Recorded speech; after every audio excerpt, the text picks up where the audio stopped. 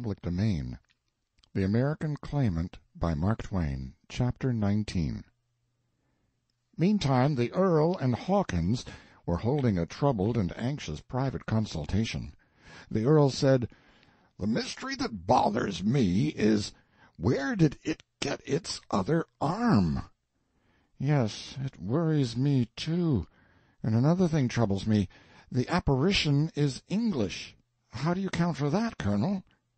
"Honestly, I don't know, Hawkins. I don't really know. It is very confusing and awful." "Don't you think maybe we've waked up the wrong one?" "The wrong one? How do you account for the clothes?" "The clothes are right. There's no getting around it. What are we going to do? We can't collect, as I see. The reward is for a one-armed American. This is a two-armed Englishman." "Well, it may be that is not objectionable. You see, it isn't less than is called for, it is more, and so—" But he saw that this argument was weak and dropped it. The friends sat brooding over their perplexities some time in silence.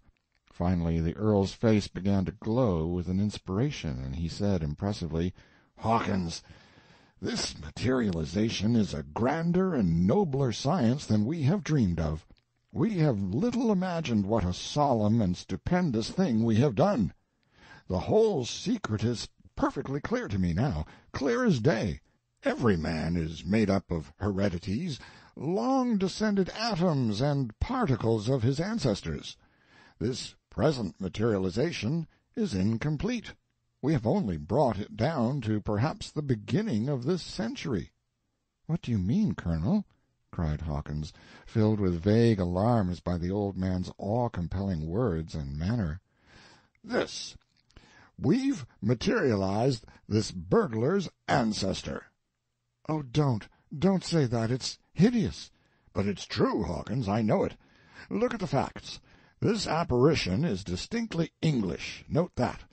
It uses good grammar, note that. It is an artist, note that. It has the manners and carriage of a gentleman, note that. Where's your cowboy? Answer me that." "Rossmore, this is dreadful. It's too dreadful to think of." "Never resurrected a rag of that burglar but the clothes. Not a solitary rag of him but the clothes." "Colonel, do you really mean—" The Colonel brought his fist down with emphasis and said, "I mean exactly this. This materialization was immature. The burglar has evaded us. This is nothing but a damned ancestor." He rose and walked the floor in great excitement. Hawkins said plaintively, "It's a bitter disappointment. Bitter." "I know it. I know it, Senator. I feel it as deeply as anybody could. But we've got to submit, on moral grounds. I need money, but God knows I am not poor enough or shabby enough to be an accessory to the punishing of a man's ancestor for crimes committed by that ancestor's posterity." "But, Colonel," implored Hawkins, "stop and think. Don't be rash. You know it's the only chance we've got to get the money. And besides, the Bible itself says posterity to the fourth generation shall be punished for the sins and crimes committed by ancestors 4 generations back that hadn't anything to do with them. And so it's only fair to turn the rule around and make it work both ways." The Colonel was struck with the strong logic of this position. He strode up and down and thought it painfully over.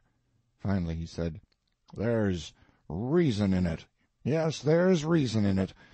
And so, although it seems a piteous thing to sweat this poor ancient devil for a burglary he hadn't the least hand in, still if duty commands I suppose we must give him up to the authorities." "I would," said Hawkins, cheered and relieved. "I'd give him up if he was 1,000 ancestors compacted into one." "Lord bless me, that's just what he is," said Sellers, with something like a groan. "It's exactly what he is. There's a contribution in him from every ancestor he ever had.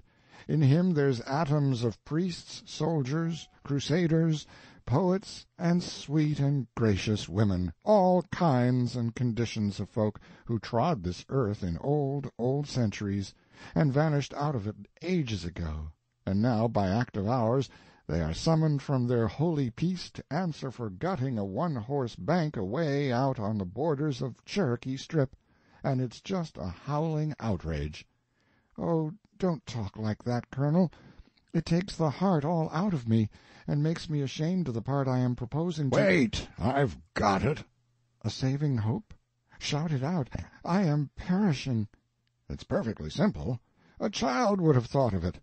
He is all right, not a flaw in him as far as I have carried the work.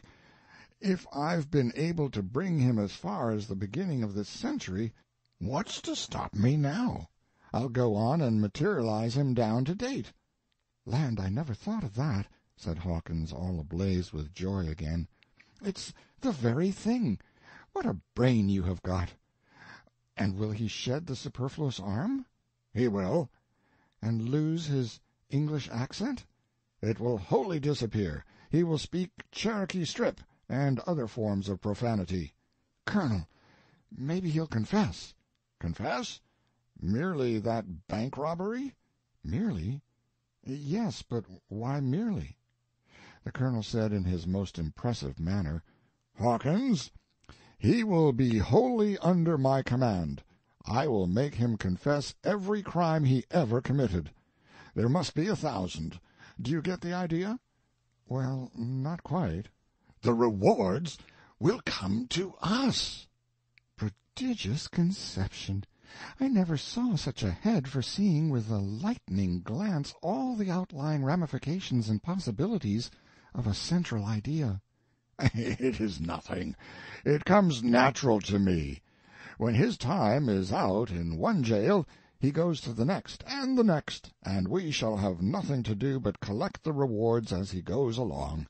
It is a perfectly steady income as long as we live, Hawkins, and much better than other kinds of investments, because he is indestructible. It really does look the way you say. It does indeed. Look? Why, it is. It will not be denied that I have had a pretty wide and comprehensive financial experience, and I do not hesitate to say that I consider this one of the most valuable properties I have ever controlled. Do you really think so? I do indeed. Oh, Colonel, the wasting grind and grief of poverty. If we could realize immediately, I don't mean sell it all, but sell part, enough, to— See how you tremble with excitement. That comes of lack of experience. My boy, when you have been familiar with vast operations as long as I have, you'll be different. Look at me. Is my eye dilated? Do you notice a quiver anywhere? Feel my pulse. Plunk, plunk, plunk, same as if I were asleep. And yet, what is passing through my calm, cold mind? A procession of figures which would make a financial novice drunk just the sight of them. Now, it is by keeping cool and looking at a thing all around that a man sees what's really in it, and saves himself from the novice's unfailing mistake, the one you've just suggested, eagerness to realize. Listen to me. Your idea is to sell a part of him for ready cash. Now mine is— guess. I haven't an idea. What is it? Stock him, of course. Well, I should never have thought of that. Because you are not a financier. Say he has committed 1,000 crimes. Certainly that's a low estimate. By the look of him, even in his unfinished condition, he has committed all of 1,000,000. But call it only 1,000 to be perfectly safe. 5,000 reward multiplied by 1,000 gives us a dead sure cash basis of what? $5,000,000. Wait, let me get my breath. And the property indestructible, perpetually fruitful, perpetually, for a property with his disposition will go on committing crimes and winning rewards. You daze me. You make my head whirl. Let it whirl. It won't do any harm. Now that matter is all fixed, leave it alone. I'll get up the company and issue the stock, all in good time. Just leave it in my hands. I judge you don't doubt my ability to work it up for all it's worth." "Indeed I don't. I can say that with truth." "All right, then. That's disposed of. Everything in its turn. We old operators go by order and system. No helter-skelter business with us. What's the next thing on the docket? The carrying on of the materialization, the bringing it down to date. I will begin on that at once. I think—" "Look here, Rossmore, you didn't lock it in. 100 to 1 it has escaped." "Calm yourself as to that. Don't give yourself any uneasiness." "But why shouldn't it escape?" "Let it, if it wants to. What of it?" "Well, I should consider it a pretty serious calamity." "Why, my dear boy, once in my power, always in my power. It may go and come freely. I can produce it here whenever I want it, just by the exercise of my will." "Well, I am truly glad to hear that, I do assure you." "Yes, I shall give it all the painting it wants to do, and we in the family will make it as comfortable and contented as we can. No occasion to restrain its movements. I hope to persuade it to remain pretty quiet, though, because a materialization which is in a state of arrested development must of necessity be pretty soft and flabby and substanceless, and— by the way, I wonder where it comes from." "How? What do you mean?" The earl pointed significantly and interrogatively toward the sky. Hawkins started, then settled into deep reflection, finally shook his head sorrowfully, and pointed downward. "What makes you think so, Washington?" "Well, I hardly know. But really, you can see yourself that he doesn't seem to be pining for his last place." "It's well thought, soundly deduced. We've done that thing a favor, but I believe I will plump it a little, in a quiet way, and find out if we are right." "How long is it going to take to finish him off and fetch him down to date, Colonel?" "I wish I knew, but I don't. I am clear knocked out by this new detail, this unforeseen necessity of working a subject down gradually from his condition of ancestor to his ultimate result as posterity. But I'll make him hump himself, anyway." "Rossmore?" "Yes, dear. We're in the laboratory. Come. Hawkins is here. Mind now, Hawkins, he's a sound, living human being to all the family. Don't forget that. Here she comes." "Keep your seats. I'm not coming in. I just wanted to ask, who is it that's painting down there?" "That? Oh, that's a young artist, a young Englishman named Tracy.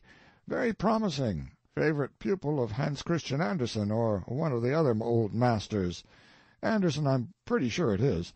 He's going to half-sole some of our old Italian masterpieces. Been talking to him?" "Well, only a word.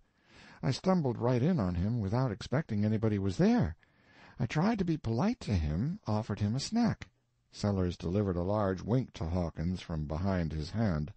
"But he declined, and said he wasn't hungry." Another sarcastic wink. "So I brought some apples." Double wink. "And he ate a couple of—" "What?" And the colonel sprang some yards toward the ceiling and came down quaking with astonishment.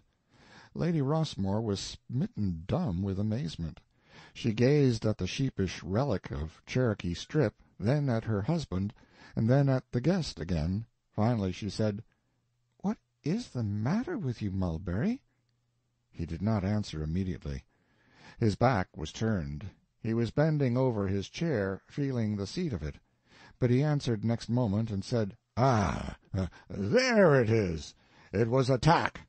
The lady contemplated him doubtfully a moment, then said, pretty snappishly, "All that for a tack?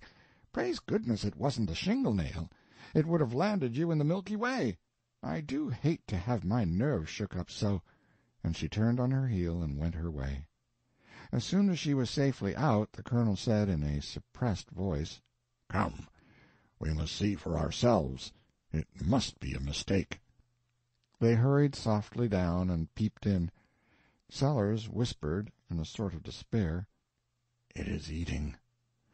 What a grisly spectacle! Hawkins, it's horrible. Take me away. I can't stand it." They tottered back to the laboratory. End of chapter 19.